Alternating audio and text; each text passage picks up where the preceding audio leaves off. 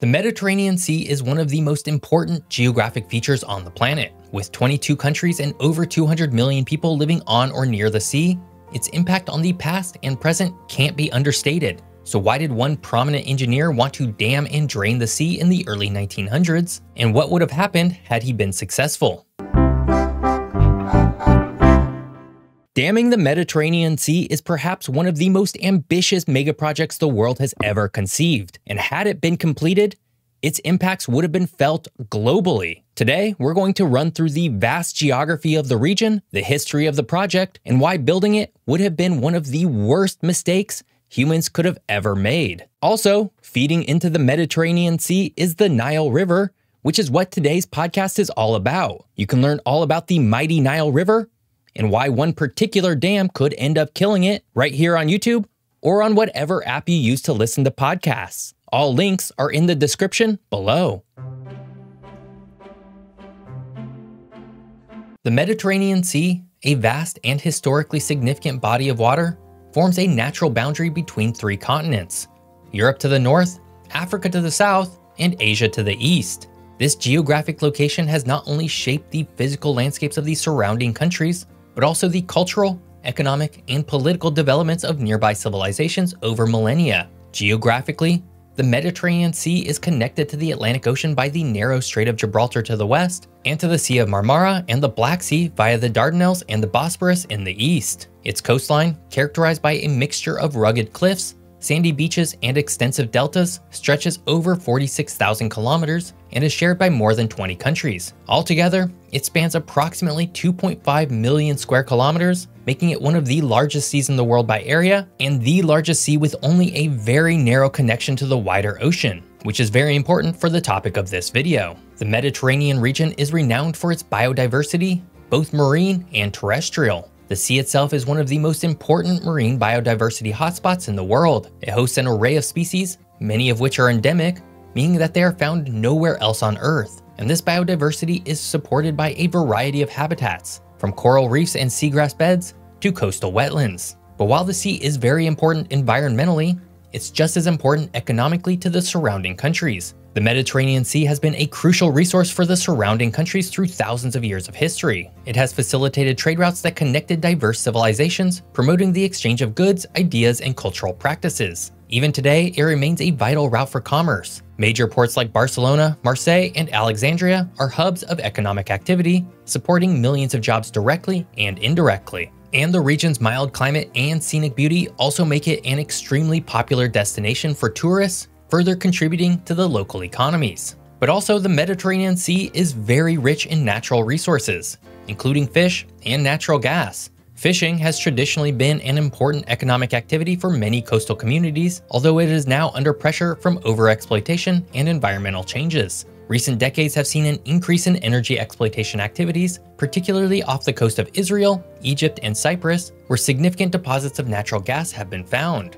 Culturally, the Mediterranean has long been a melting pot of civilizations, languages, and religions. This diversity is reflected in the region's art, music, literature, and culinary traditions. From the ancient Egyptians and Phoenicians to the Greeks and Romans, many of the world's most influential cultures have thrived around the Mediterranean, leaving a rich historic legacy that continues to attract scholars, artists, and tourists. The Mediterranean Sea also plays a significant role in the climate of the region. It acts as a moderating force on the climate of the coastal communities, giving them mild, wet winters and hot, dry summers, a climate pattern that is known as the Mediterranean climate. This climate is ideal for agriculture, supporting crops like olives, grapes, and citrus fruits, which are crucial to local diets and economies. The Mediterranean Sea has enabled countless civilizations and peoples across thousands of years, making it arguably the most important geographic feature on the planet, which is why it's so crazy that someone actually floated a plan to drain much of it in the name of more arable land and energy production. But before we get to the history of the Atlantropa project, if you're enjoying this video, hit that subscribe button. More fun geography videos are just a single click away. The Atlantropa project, a grandiose vision from the early 20th century, remains one of the most audacious engineering and geopolitical proposals ever conceived. Dreamed up by the German architect Hermann Sorgel in the 1920s, Atlantropa was a colossal plan to partially drain the Mediterranean Sea and create a supercontinent by physically connecting Europe and Africa. This project was not only aimed at transforming the physical landscape, but also at addressing some of the most pressing issues of the time, including the perception of overpopulation, energy shortages, and geopolitical tension caused by a lack of land in Europe. Hermann Sorgel, driven by a worry that Europe was being outcompeted by the Americas and a potential pan-Asian entity, proposed the construction of giant hydroelectric dams across the Strait of Gibraltar, the Dardanelles, and between Sicily and Tunisia. The most ambitious part of this plan involved lowering the Mediterranean Sea by up to 200 meters. In theory, this would have exposed vast new lands for agriculture, settlement, and commerce, significantly increasing Europe's land mass and purportedly solving the need for Lebensraum, or living space, that was a significant political issue for Germany in post-World War I Europe. Sorgel's motivations were manifold and reflected the complex interwar period he lived in.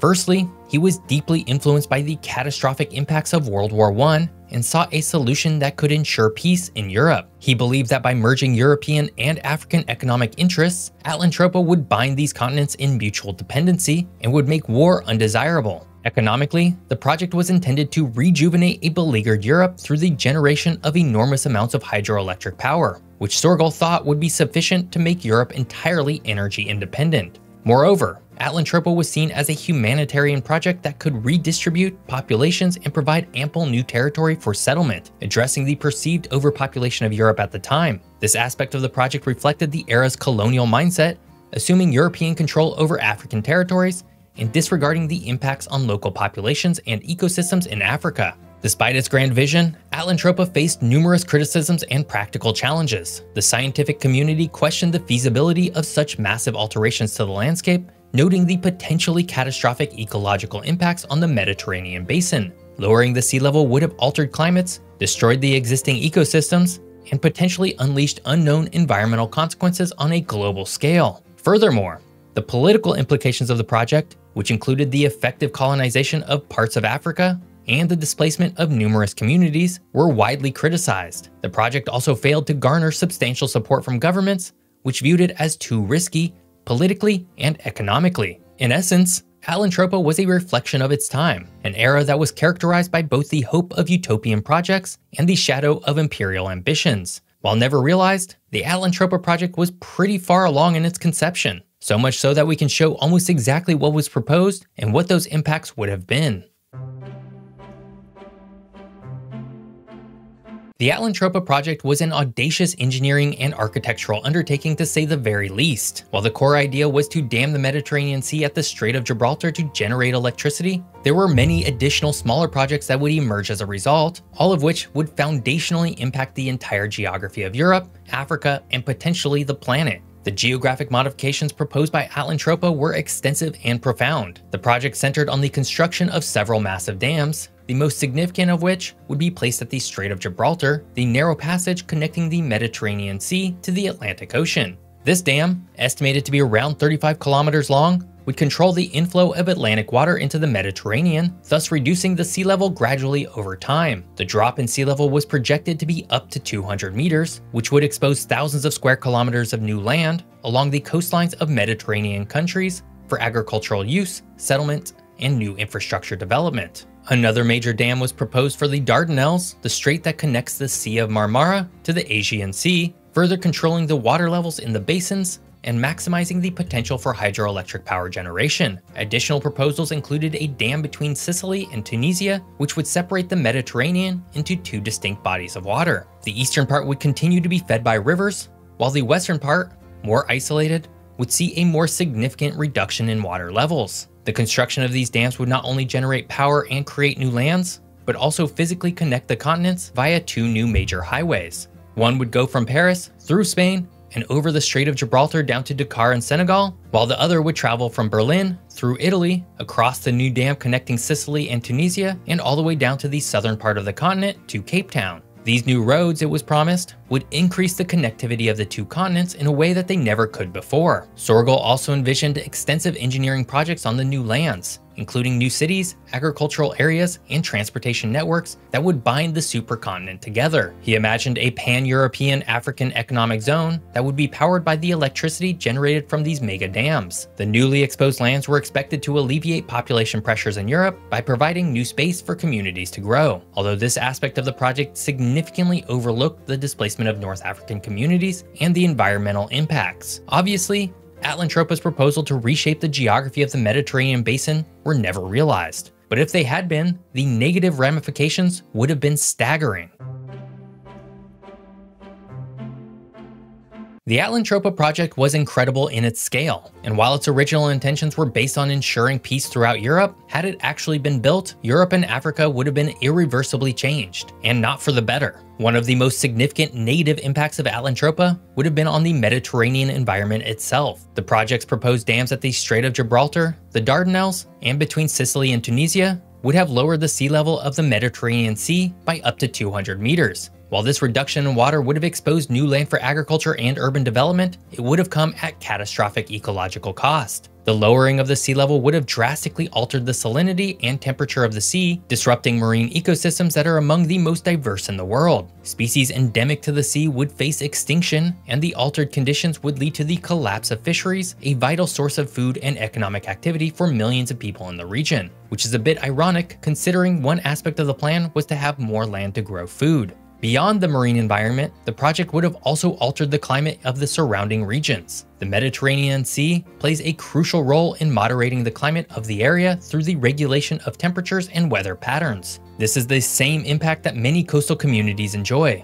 Maritime climates are often much more regulated. Consider the consistent temperature of San Diego, California, for example, as compared to Denver, Colorado. A significant reduction in the size of the Mediterranean Sea would bring about more continental climates to both continents, and lead to more extreme temperatures, both hotter and colder, which would adversely affect the existing agriculture in Europe, particularly the cultivation of climate-sensitive crops like olives, grapes, and citrus fruits that are iconic to the region. The social and political impacts of Atlantropa could have been equally severe. The project was envisioned at a time when European colonial attitudes towards Africa were still prevalent. Sorgel's plan implicitly treated African territories as resources to be exploited for the benefit of Europe. This could have intensified colonial tensions and suppressed the sovereignty of North African nations, leading to social unrest and conflict. In fact, this plan likely would have led to even more conflict in the overall region when, starting in the mid-1950s, countries all across Africa began clamoring for independence.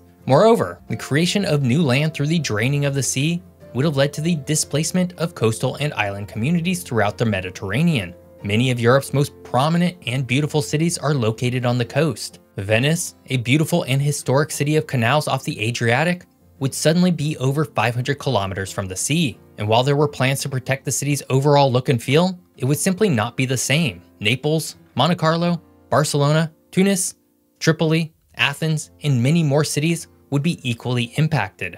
Additionally, the Suez Canal, a canal that took 10 years to create between 1859 and 1869, would suddenly need an additional 100 kilometers of canal built to continue being a shipping lane. A lane that would also be far less valuable, given that it would no longer connect to the wider ocean. Finally, and economically, while the project aimed to provide new areas for development and an abundance of hydroelectric power, the initial costs and ongoing maintenance of such massive dams and other infrastructural elements would have been astronomically high. The Hoover Dam in the United States cost about $760 million to build when adjusted for inflation, and requires about $3 million in maintenance every year. This is a dam that is only 220 meters high and 379 meters wide. The dam at the Strait of Gibraltar would be exponentially more costly given that the narrowest point between Europe and Africa is 14 kilometers wide. And this is just one part of the Atlantropa project. Even if all the economic benefits proposed by the project were realized, it very likely wouldn't have been enough. Atlantropa is a fun project to think about, but less so to commit to. The idea that mega projects can solve all of our problems is something that, at least for the time, has subsided. Still, it's worth keeping in mind all of the very negative consequences of such a mega project should anyone try to push it forward once again. I hope you enjoyed learning all about Atlantropa and its geographic impacts. If you did, please subscribe to my channel. If you want to watch more videos, click here. If you want to listen to the podcast, click here. Thanks for watching. See you next time.